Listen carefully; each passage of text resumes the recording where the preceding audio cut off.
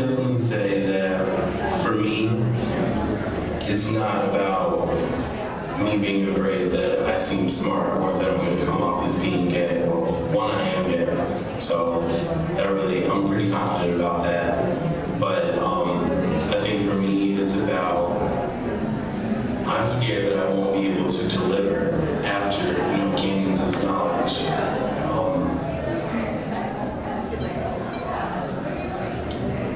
That's all I got.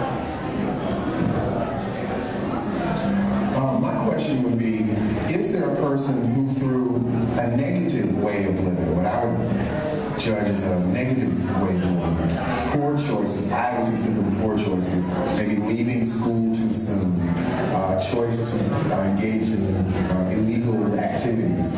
Is there a person in your life that through that poor example of living has influenced you to live your life differently? Is there a person like that in your life?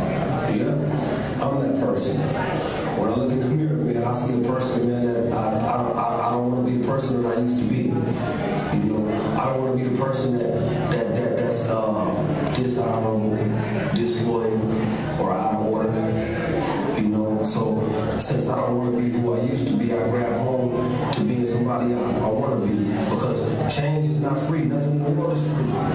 Nothing in the world is free. It didn't cost for me to change from who I want to be to somebody I want to be. I got to give up the old person to grab onto the new me. Right? So I'm that person. I'm my own example. I'm my own example of who I don't want to be. I have to answer that there wasn't one negative person that I dismissed as my improvise, adapt, and overcome attitude. I made those mistakes myself. 26 years old. I just enrolled in community college.